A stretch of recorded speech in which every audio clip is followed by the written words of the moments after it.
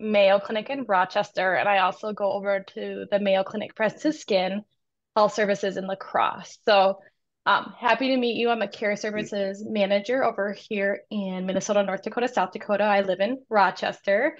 I'm an occupational therapist by trade, and I have worked in that neuro rehab space at Mayo for over 10 years and really worked with people with that ALS diagnosis kind of up and down the diagnosis. So I'm happy to answer any questions as they come up. Like Diane so graciously said, please keep this informal. Please interrupt me. If I'm talking too fast and I need to repeat, flag me down. I could talk about equipment all day. So just feel free to interrupt at any time as we're going along. So I'm gonna share my screen here in a second and then we can kind of get started. As for my brag for the day, my son will be starting kindergarten this year, and he's so excited that he put all of his stuff in his backpack already. So I feel like that's a win that he's excited to go to kindergarten. I just now have to take it all back out and unpackage it and get it ready to go. So win, it's a win. All right. All right.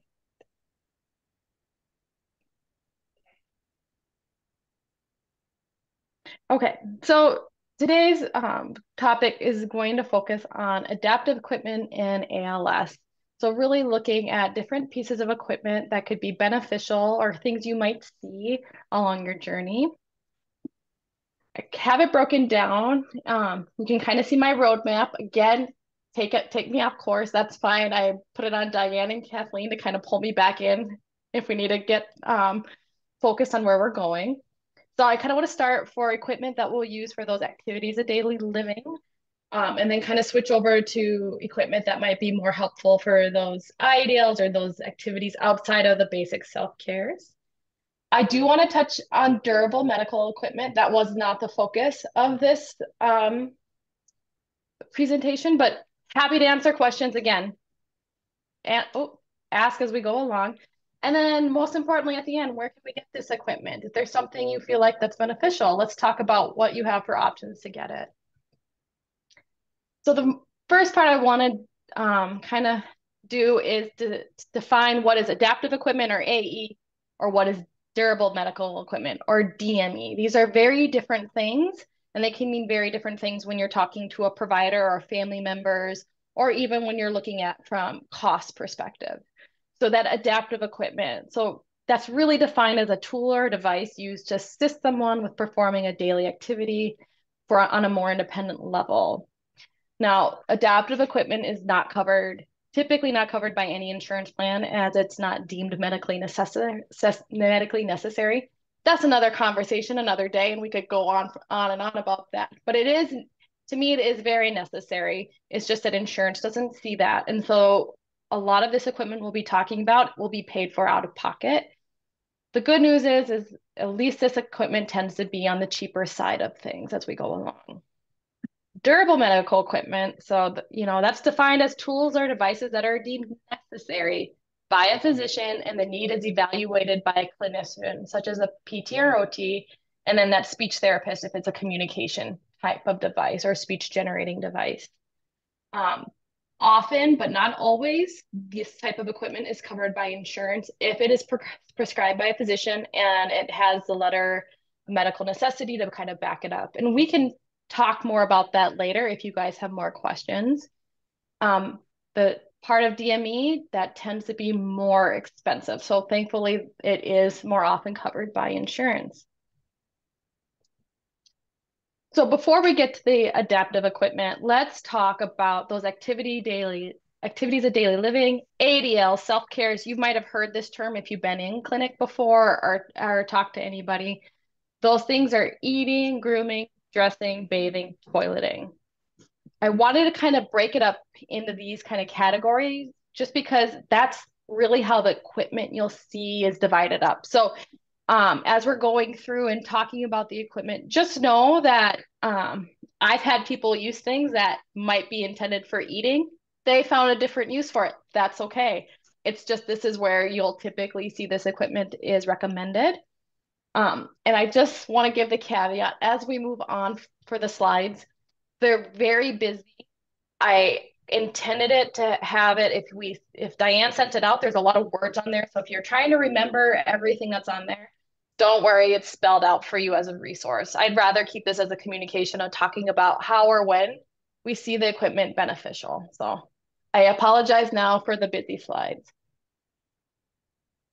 All right, we're going to start with eating. So I'm going to kind of work my way around this slide. So one of the things you'll hear is a U-cuff, universal cuff. Maybe you've already heard that term before. Are you guys able to see my mouse? Okay, Yes. so that's this piece here, this universal cuff. What it's designed for is to support, it can support any kind of utensil, like a knife, a fork or spoon, pencil. It's useful when people are no longer able to actively grasp. So it holds your grasp for you. Just know though, if you're still able to grasp, it can also be beneficial because you're not using fatigue from a fatigue standpoint for holding on to silverware or utensil. A lot of people don't think about the fact your hands have little small muscles, and just constantly holding is actually quite a workout for your hand. So if we could use your hand to do other things that might be more important, this could be a beneficial tool. The other piece I tell families when they're looking at something like a universal cuff, it's always important to think about how strong your wrist is. And so that's something also to consider when you're looking at this kind of device, because there are braces that have this same kind of cuff layout with a wrist support as well. I just don't have a picture of that. The orientation of the cuff, you can see in this picture, it's over the top of the palm. You do not have to wear it over the top of the palm. It can rest in the palm, kind of like you can see down on this picture here. So I wanted to include this. This is one of my favorite things from being an OT is this right angle utensil pocket. So this metal stay actually goes into the cuff part, which you can kind of see in this hand. So it puts the fork down or the spoon down in a more natural position, like you would use it if you were using your hand typically. So it can be really helpful for making it easier to get your fork or spoon down where you need it to go to pierce or scoop food and then bring it back up to your mouth. And it's just a piece you can add into something you already have. A lot of you might have heard of built-up utensils. I have the built-up utensils and some foam. So the rule of thumb is the fatter, the thicker something is, the easier it is to hang on to. And again, from a fatigue standpoint, it's also easier. One of the nice things about bent up utensils is that you can change the positioning or the positioning orientation of the device. Again, if you're holding something straight out, that's going to take a lot more movement in your shoulder than if it's kind of angled where it normally would be to be able to scoop. So just kind of making other pieces easier to keep that fork and spoon in the direction you would normally see it. The foam, I mean, I like the built-up utensils. The nice thing about the foam, though, is you don't need more than one built-up utensil. You can move the foam around to different things. So, you could throw a pair in your purse, and then if you or your bag, take them out at a restaurant, quick, put them on, take them back off.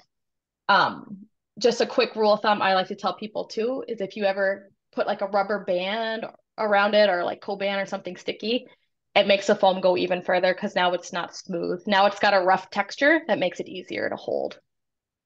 Um, the other piece we have are rocker knives. So I have two different kinds. You've seen this is more of a T-bar, and this one actually is called an ulu knife. Ulu knives are an Alaskan hunting knife. They're commercially available. They're a lot sharper than this style of rocker knife. This can be really helpful with preparing food or also cutting meat or thicker items. They're a little bit bulkier. This rocker knife is a lot easier for smaller things you might see on your plate typically. They both work in the motion instead of having to try to hold and go back and forth. Now you're able to apply pressure and it rocks back and forth to make that cut for you. I've also had people modify pizza cutters in the same way. Again, getting more of a rolling motion than trying to generate a sawing motion.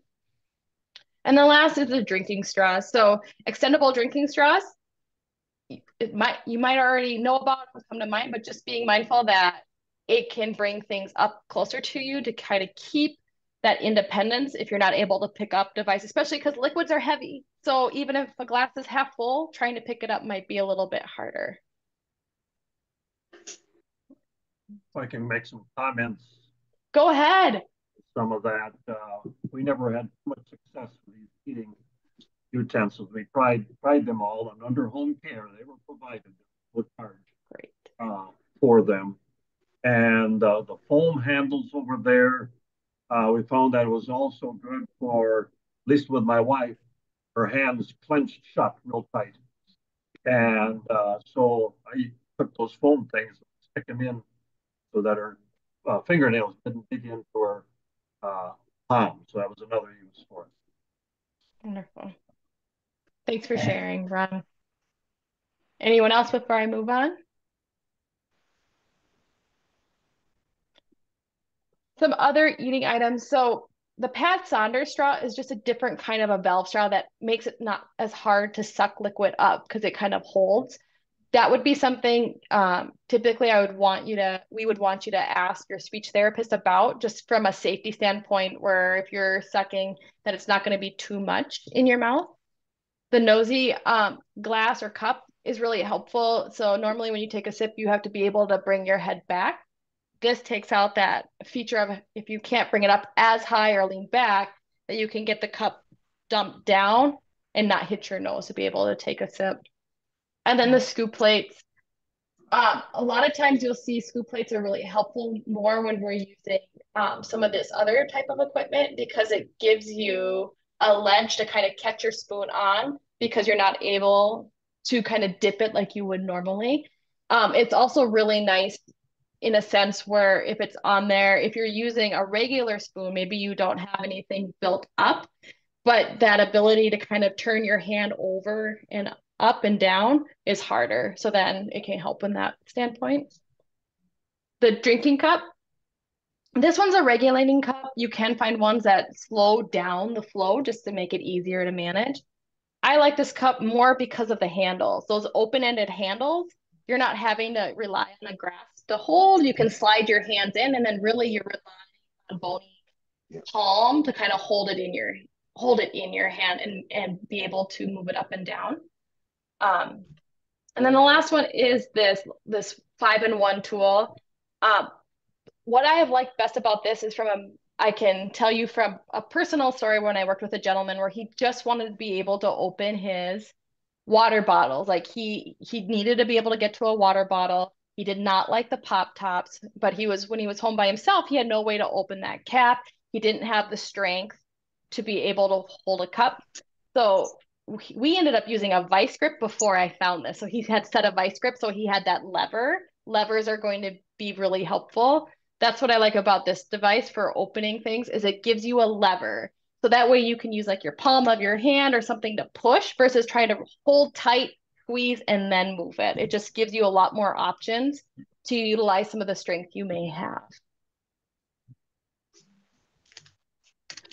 And then let's move on to grooming. So there's a lot of different things with the grooming. So, washing your face, brushing your teeth, combing your hair, all makeup's another grooming tip that you can look at. These are one of my favorite things. Maybe you guys have had experience with them. These little silicone handles. You can get them on Amazon pretty cheap, but it kind of turns everything into that U cuff in a sense where you can slide it onto your hand and it just gives you a little more support. A wash mitt. I've had people make these. You can get them on Amazon. So again, looking at trying to hold on to something, manage it in your hand while it might be harder moving your arm is a lot to ask to do. Here, you just have to worry about getting your hand where it needs to go, rather trying to hold something and then use it where it is. Um, these fingernail clippers are great. They suction, they hold. They make so many different varieties though. They now have little handheld electric clippers you can get for like 25 bucks, which are great. If you're worried about cutting your finger or doing it, they make one-handed clippers too, where you can slide your hand in and push down with your palm and to clip your fingernail. So there's a lot of variations. This is an older school one, but this works really well too to keep the grip clipper from sliding. The long-handled comb, again, this will be for the right person, right place, right time. It's an inexpensive item, but it might give you that reach just where you need it to go. I actually had somebody who used this more as a way to scratch their head when they had an itch than to actually comb. Again, whatever way you need it to be able to get it to where you need it to go. And then just a long-handled sponge, whether it's harder to get your hands where they need to go, or maybe reach over and get to your feet. A long-handled sponge is really helpful. If it's not in the angle you want, take a heat gun, or if you have a really hot setting on a hair dryer, that this plastic melts really easily. So we would heat these and just kind of bend them. So that way, if you're reaching and stuff, it's not shooting weight out. You can kind of get around your shoulders. It's really malleable if you heat it up and then it cools down. Okay, for dressing. So a lot of different things. I have two slides on dressing. Zipper pulls. I mean, if you have a need for a zipper pull, it's pretty self-explanatory, but you're not having to try to hold on to something that pinch. You can grab a knuckle through it, whatever you need to grab and pull. It kind of goes along with the button hook. This end of the button hook specifically, it's designed as a zipper pull. So sometimes people don't even recognize that there is another little hook on the button hook, but that is what it's designed for, is to give you hook it in, be able to manage zippers that way. I have two different dressing sticks. So you'll see this wood kind, which again, you can see it has a zipper pull, or the blue, this blue kind. They have their pros and cons. Um, I have seen more benefit of this one typically just because you get the combination of the long-handled shoehorn, so you can get your shoe in. It's thicker again. The wider something is, the easier it is to hang on to. And then the hook itself is a little more intuitive. This hook works really well too. It's just not as intuitive when people are trying to figure out how to um, orient the device to get it to work. So you can see here where somebody's trying to get it on um, over their shoulder. Another way I've had people use it is actually getting their elbows on a table so then they could use the device to pull it over their head because they aren't able. So there's a lot of ways to play around with making that device usable for what you need. It's also really nice for trying to get clothing started or to push it down. So if it's hard for you to push clothes off your feet or get them down, this is another device that can help you get it down and over your feet. And then elastic shoelaces. I had a different picture that is like the true elastic. They look like laces, but they're elastic shoelaces. They make such cooler and easier to use elastic shoelaces. What I don't like about I don't want to say older school, but the original elastic laces is that they tighten down. So the more you use them, they kind of get tighter and tighter. It's harder to get your foot in. Versus some of these elastic laces, it allows the shoe to really be a slip-on, where then it's just a matter of using a handled shoehorn, stepping in, and then having that shoe on your foot. The last of the dressing equipment is a reacher. You'll find a multitude of use for a reacher if you need one, but it's also really handy for getting dressed. It just gives you that extra reach to get down to your feet, especially if you aren't able to bring your feet kind of up to you. It does require more hand strength. So this one you'll see more is if you have weakness in your legs, but your hands are doing a little bit better. If you are using a reacher, I'm going to give you my carry home tip that is fold, if it's underwear, pants, fold the waistband over one time because then they hang open when you hold on to them. If you put them on just as is, they collapse and you can't see where your foot is going. So just know that if you're going to use this to kind of get dressed, fold that waistband, you're going to have way less frustration with it. The pant extenders, I didn't know how much people use these before I started in this position about a year ago. These get asked for a lot and people have really enjoyed them in the sense of how much easier it makes them to buckle their own pants. So it just really what it is, it's just giving you that opportunity to hook versus trying to button your pants in a sense. And then there's a sockade. There are a lot of different styles of stockades. Again, this is one where you either need to have a little more strength in your hands or have somebody set it up for you. So the two-handled ones can be really helpful, but I've had people they make designs where it's one single strap. Then you have a little more leverage to use like your elbow or whatnot to pull it up versus trying to use grip strength to pull them on and up. just a comment on the reacher. Sure. Your grandkids will really love it. Yes, my grandkids love playing with grandma's reacher. Hmm. Did Karen have this style? She did exactly like that, but really her hands went so soon in the process that a Hmm. lot of this stuff that hang on in any way didn't work. And my advice to anyone is start early using this stuff. And I was always here, so when she couldn't do it, I would help her. By the time this stuff was offered, we were past that stage of being able to, just like the Easy Stand. Never used it. It sat here for months. By the time she couldn't hang on to it anymore. And so use this stuff early and don't wait too long to try it out.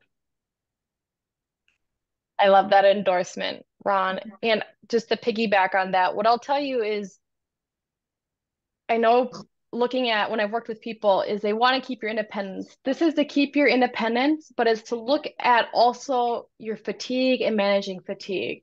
You might be able to get dressed or do some of these things. It might take 30 minutes. You get it done, but then you're exhausted and need a break. Whereas using one piece of equipment might save you 10, 15 minutes. Then you have that much time to go do what you want to do, not be stuck using all that time and energy just to get ready for your day. Okay, let's talk about bathing. So this is the adaptive equipment that kind of falls, sometimes people will refer to it as durable medical equipment. I'm putting it under the adaptive equipment heading because this is stuff insurance will not pay for. Medicaid in some states, yes. Long-term care policies, if you have a good policy, yes. For the majority of people, Medicare, private insurance, no, they will not pay for this type of equipment. So that's kind of why I got shuttled over into this category, if you're wondering. So So the shower, go I ahead. can just mention ALS has a support program, and like the shower chair and the grab bars, we turned in that bill and they took care of it. So feel free to utilize the ALS We'll do uh, that. Veterans, program. even if you're not a vet, we'll Speaking pay you. speaking my language, Ron, thank you. Yeah, so the different types of equipment really rely on what your bathroom is set up like. So something like a shower chair. This is one example. They make them with hand rest. We actually have extra tall ones you can see if depending on your frame.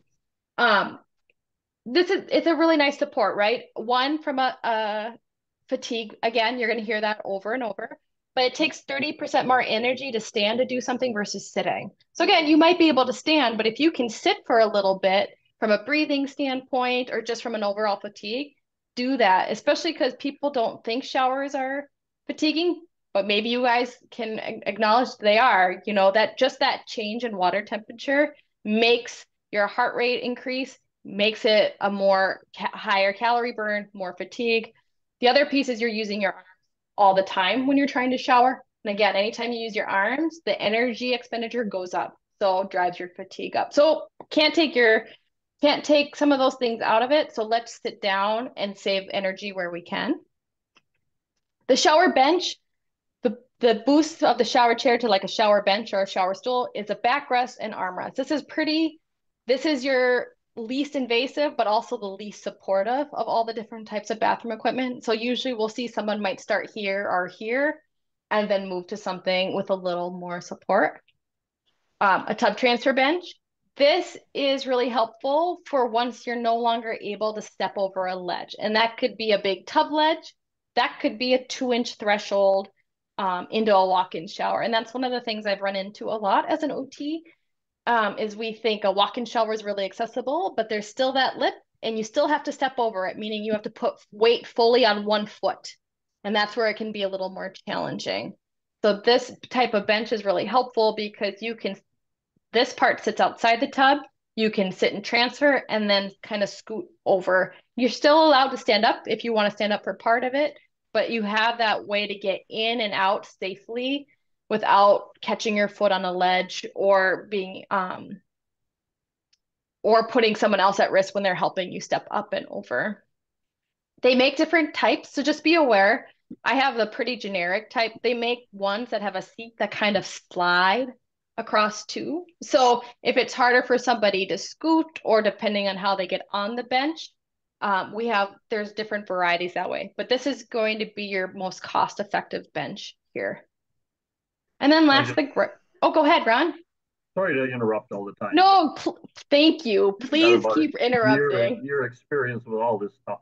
The tub transfer bench, if you're under home care, they will provide one for you, and at no cost. And again, we waited too long. By the time they brought it, my wife was just sitting up straight. It was just too dangerous, and so we went to the sponge baths. Then after that, but so there is a way of they should cover that if you're under home care.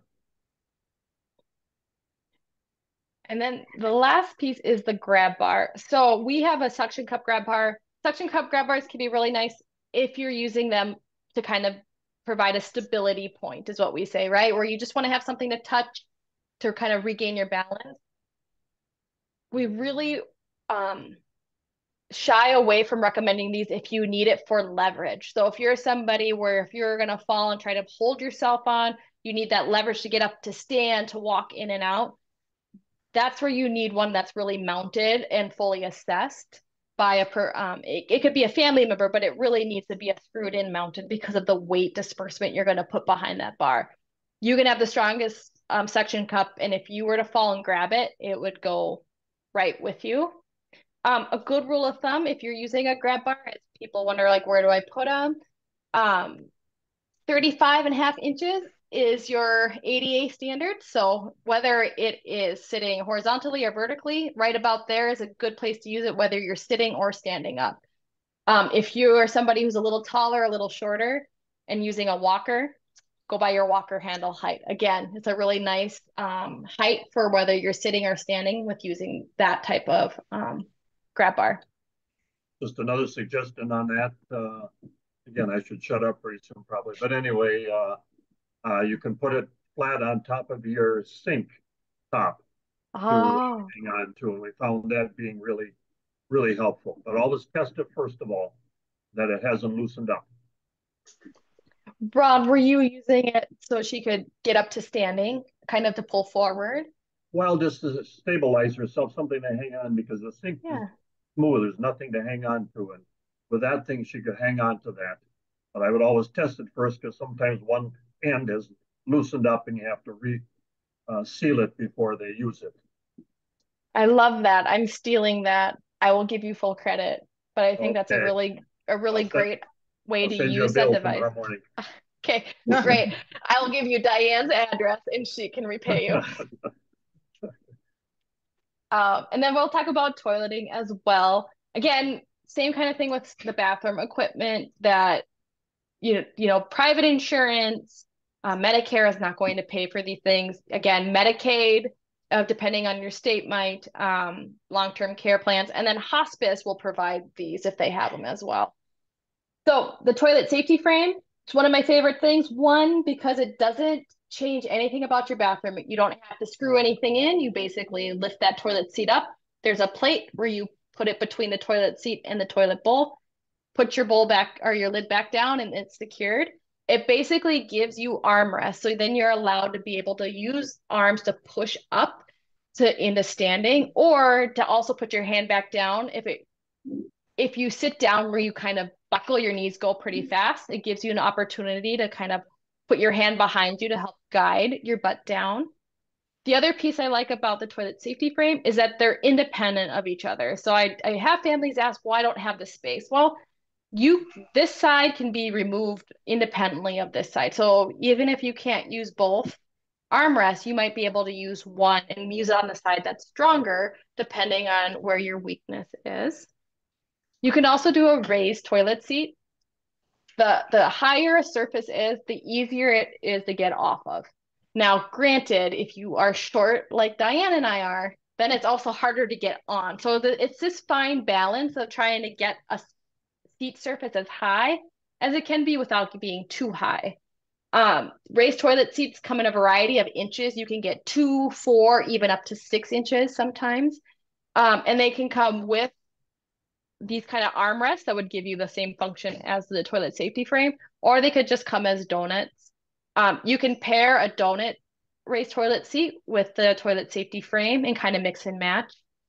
Also note, and I'm happy to share it with Diane if need be, bidets don't typically work with raised toilet seats, but some do. And I have a good video that kind of walks you through if you're thinking about, ooh, do I want a bidet?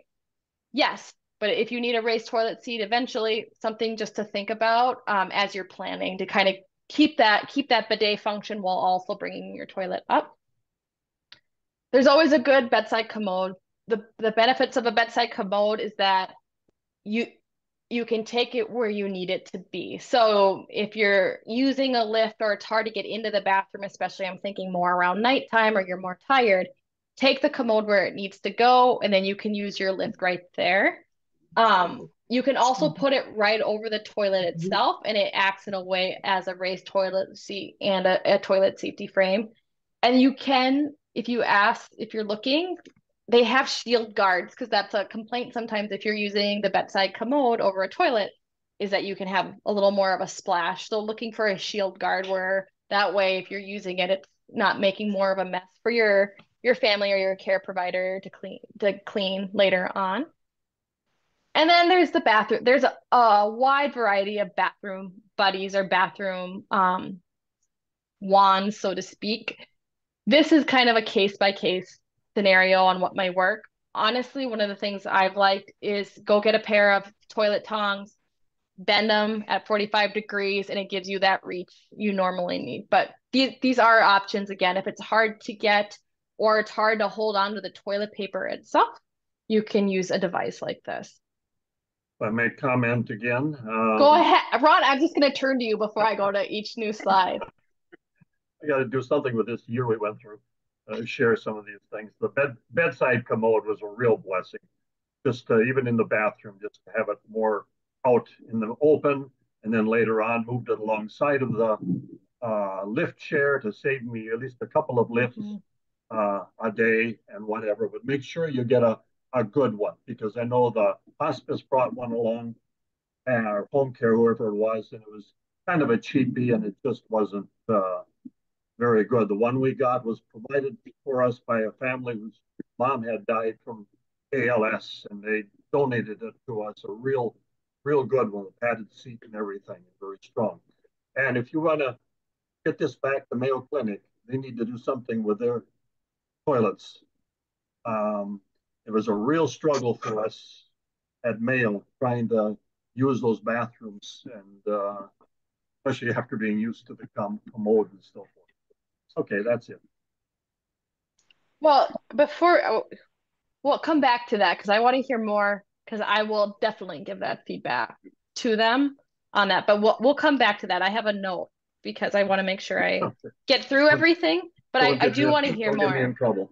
No, I'll wear it. I'm an OT. I can say what's going on with these bathrooms and it'll be fine. Back to your point, and I think it's a good one, Ron, is you can get bedside commodes that are padded. You can get ones that the arm drops down. So depending on how you're transferring or what you need to do, it might make it easier to swing someone over. One of my favorite, it wasn't called the Guardian, it's a Medline, but that is a padded back, padded seat, drop arm commode, and it runs you about $120. Again, we'll talk about where you can get some equipment, but if you have specific needs or things where you're thinking you might want to use them, happy to share those resources as well. Okay, so let's move on to the instrumental activities of daily living. So those are the things that we want to do, who make us to take care of ourselves, that doesn't go back to the self-cares, communication, that can be telecommunications, computer, writing, your self-expression, meal prep, cleaning, finances, shopping, art, sports, music, hobbies, public transportation. So this is kind of all those other things beyond those direct immediate needs. Now, I kept this more broad, but I'm happy to answer questions, or if you guys think there's a category missing. I could have made probably 20 slides on this, but I wanted to rein it in a little bit. So the first one I want to talk about is like meal prep or cooking, because that kind of goes in with self-feeding and looks at independence with people, keeping their independence if someone steps out. There's different kinds of adaptive cutting boards. So uh, two-handed tasks, we call it bimanual tasks, can be really challenging. This helps stabilize so that way if you need a hand for balance, you have a hand free to do what you need to do. Same with the automatic jar opener and the multi opener, where they just give you that extra piece of independence for even being able to open up something and warm it up for yourself. Um, the what I don't like about this is kind of why I like the lever handle previously, was because did I miss, hang on, did I miss something? No, I didn't. Sorry. Okay, sorry. Because you still have to grip and then push versus just having a lever to push. So I've had people kind of work around this with rubber bands and stuff, so you have a little bit more of a pressure to squeeze where you can kind of get it open and around, and so you're not working so hard to hold your squeeze as you're turning the opener. And then they make so many different kind of one-handed things out. This is a suction brush. So I am for cleaning, being able to just even get up to the sink or reach the sink, being able to have something stabilized so you can quick rinse something out, clean it out, and then move on to your next thing. I'd just like to add that that multi-use or multi-opener has been really Yeah. handy for me as well. And when we went to an OT session, they showed us all the 6 ways that you can use it. And it's been really helpful. We ordered it on Amazon and they threw in both. It was like you got Oh, this one plus the other one that you really like. So I've used them both and really like them both. great. Thanks, Cindy. What was your tell me your favorite thing you've opened with one, or like the one that's like, oh, this is awesome. Well, honestly, it's those little seals that they put on the tops of like vitamins and olive oil and all those Hmm. things. And I can't get a grip on it. So it's those things, those just little seals. Yep, I can relate. Um, so some different transportation access around the home. So the handy bar, there's a lot of different things you can use with this. My favorite is it gives you a handle where you normally wouldn't have one. And again, that's kind of a theme I think running through is being able, when you do have upper extremity strength, to be able to utilize that with your legs or your body positioning. So as you can see, it just hooks right in the door, but that way you can push up on something. Otherwise, you're left to trying to reach up and grab the handle that's in the car itself or reaching out to a walker. And so you lose any leverage you have to push to get up. Um, le Lever handles. So door extension knobs, or even looking at different ways to change up your knobs for faucets, whether it's in your shower or on your sink. That a round handle is really hard to do. Any kind of lever, you have a lot more opportunities. You could also, if not in this sense, but if it's on a sink counter, had people use the reachers then to be able to turn water on and off because they can't reach to the back of the sink to get to it. And then the lamp switch enlarger. A lot of these are more obsolete because of all the smart home technology there is. But I do understand that some people are not smart home. And so just know that there are little things, and there's a lot more than this that can make holding on to smaller things easier, giving you more leverage in your hands. Key turners is another one. I don't have that pictured, but again, giving you that. I know some cars don't need it, but like even apartment keys, house keys, where instead of holding onto something tiny, it gives it a wider surface. So then you could even try to use two hands if need be. Okay. And then the last one here is just looking at equipment for all different types of communication, computer access, and even just looking at some leisure things. So I want to spend some time kind of talking about these tools.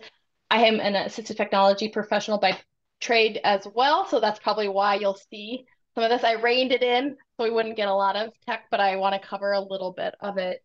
Just because our world is through technology now, whether you're on a computer for work, computer for leisure, an iPad for leisure, communication with family, tech really seems to be involved in our lives. So just know, just looking at how you can change up how you get to whether it's a computer as a desktop, a laptop, a, um, an iPad or tablet can really make a difference. So here are different types of mice. So the trackballs can be really nice if you've lost some strength in your arm, but your hand is a little more able to move. This way you have full power to kind of get around on the computer through the trackball. And this one too, this Kensington, you can assign these 4 buttons specific tasks. So if there's something hard, like saying going back in a web browser is hard, you could assign it to this button and hit back and it would go back. Or some other functions that way. That's a free downloadable software. I have somebody right now who's still working and she's using a vertical mouse. So instead of being turned down here where it's harder to move, she's turned up here so that it's a little easier for her to move and then use her fingers to click, because as soon as you turn down, doesn't seem like a lot, but now you have to go up against gravity. And it doesn't seem like gravity is that big a deal until you have some weakness. The ergo rests are one of my favorite things too. So if you're somebody who has some, more of that big arm weakness, shoulder, elbow, these take out gravity and allow you to glide. So that way you can reach deeper to what you need to do. So even if I know it's set up with a keyboard and mouse here, you can use it to get to a touch screen if need be. I actually had somebody who used these with eating, where he got his arm out over his plate where he could scoop, and then he was able to lean forward to eat. So there's a lot of different ways to use them. It's just helpful to kind of get to where you need to go. The styluses as well, there's a bunch of different styluses and how you can do things. This is a flexible one where you can wrap it to any shape.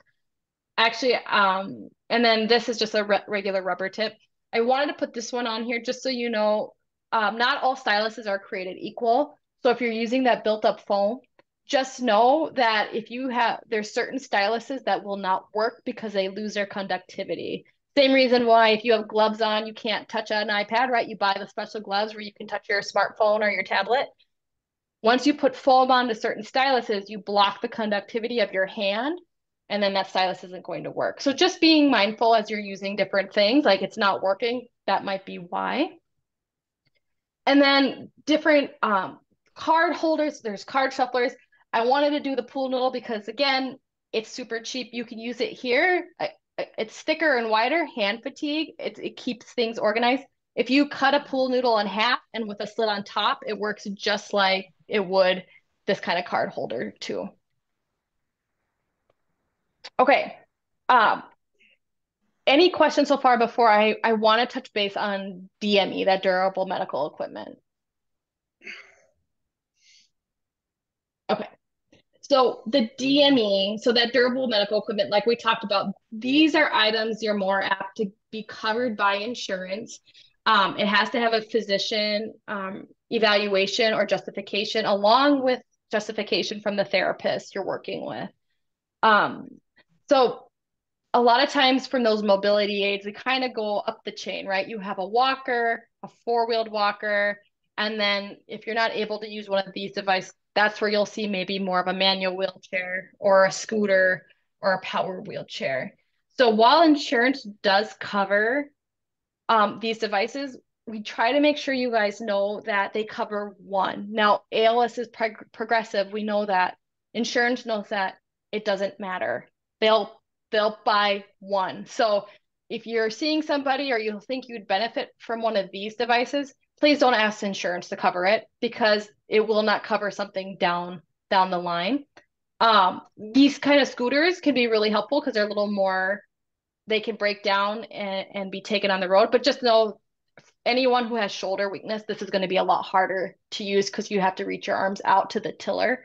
And we can always talk about different variations between when you go from manual wheelchairs into the power. But this power wheelchair, this is what usually we wait for your insurance to cover because it has all the different things, all the functions and the features that to keep you as independent and as comfortable. It just also weighs a lot, so it's hard to transport. I put these 2 different types of commodes and shower equipment on because it will be referred to as durable medical equipment regardless because of the bulk and the expense. Again, insurance, you have a hard time having insurance pay for these. Like, that's another conversation. Medicare absolutely will not pay for either of these. Doesn't matter your diagnosis, doesn't matter your setup. So the rolling commode can be really nice. So like Ron had said, bring the commode to the lift chair. What's nice about a rolling commode is then you can roll it over to the toilet. One less thing for you to do, some of that privacy if you want for your loved one as well. This is a tub slider system.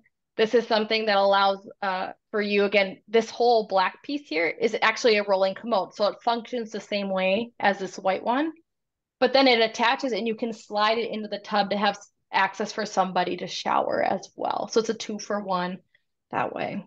And then we're all pretty familiar with the different Hoyer lifts. You can get insurance to help cover these, but they cover hydraulic, they don't cover electric, which if you've used a Hoyer lift or a manual lift or like this, there's quite a difference in trying to transfer somebody with the backup of electric where you have a button to push versus the hydraulic pump. Just a comment on that, home care and hospice will provide the lift for you, electric lift. Great. And also a Broda chair is what we were provided by hospice. I don't know if I know what a Broda chair is. Tell me more. A Broda chair is just a very expensive wheelchair with a high back, high sides, which would stabilize my wife from going side to side, and I could take her out on the road and whatever. Otherwise, she was looking at the ground all the time and couldn't see anything. Okay. So, fortunately, we only got to use it twice. But so hospice will provide a lot of stuff for you, and home care also. Okay, so last, where do we get this stuff? So Ron already put this in here. He already teed it up wonderfully. Check your local ALS association. A lot of this equipment I've already showed you, and that includes this durable medical equipment, can be found with your local ALS association in our loan program. So check with us first.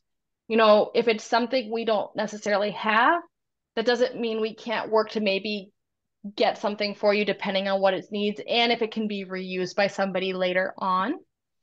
Another great resource is your state tech program. So every state has its own tech program. Wisconsin's is listed here.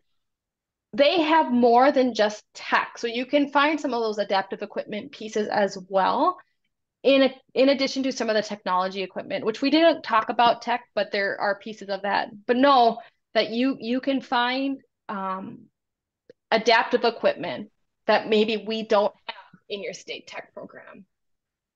You can always look at, go ahead. Quick question, Mo, as far as the short-term aspect of that.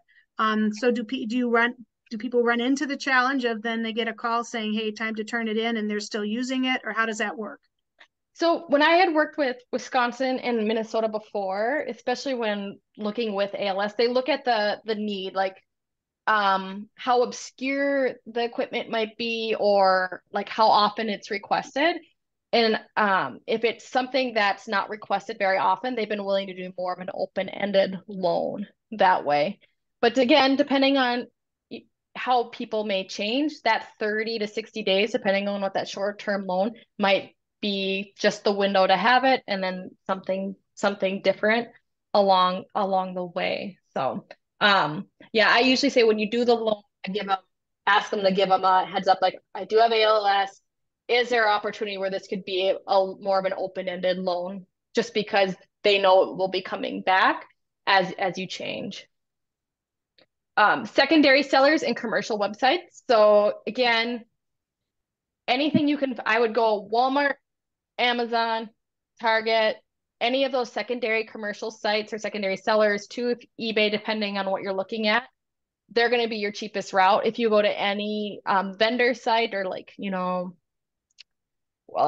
anything that's a medical site, adaptive equipment site, you're automatically going to pay an upcharge for it to be in that adaptive medical vendor site.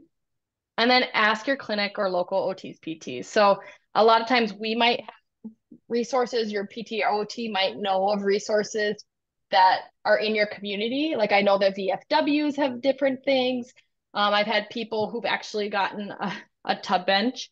Now they didn't have ALS, but they went to Savers and found something. So there's a lot of other pieces that, depending on what you're looking for, your clinicians might know of it, or your social workers too might be aware of, hey, we've had luck with this before, with people having access to some of this equipment. The blessing is, though, a lot of this, if not most of it, can be at that local ALS association. We do, that's one of our most heavily used program, and it really does provide a lot of assistance with these different pieces of equipment. The thing I didn't put on here is the quality of life grant. I think Ron kind of mentioned that reimbursement. We now switched, I think it was the Brian Trinastic. Is that what you guys had before? Yeah. Now that we're 5 states, we were able to do a quality of life grant, which I think it started in Iowa, had it, right? Am I talking? I'm just talking now. But anyway, it's $1,000 to be used. You can apply each year to be used for any expense related to your ALS. So if there was a certain piece of equipment you really wanted, we didn't have, that could be another route for helping to take off some of the cost. Yeah, we did that with grab bars and things like that. Yeah, That's one other thing. exactly. If it was wheelchair transportation, we used the ADRC here locally, and Wonderful. they provided the transportation to La Crosse and wherever. Awesome. Great to know. Okay, that's all I have. Any questions from anybody? It can be about the adaptive equipment or the DME. Happy to answer as best I can. Do you want to stop sharing, Mo? Oh, so that yeah. we can Yeah, let me do that. see everybody. There you go.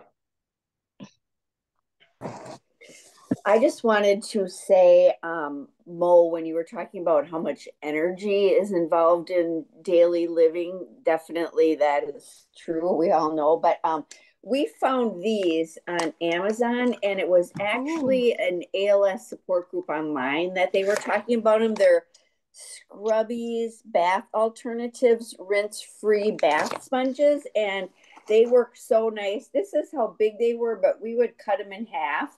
And sometimes then I'd even cut it like this and maybe use one on each foot.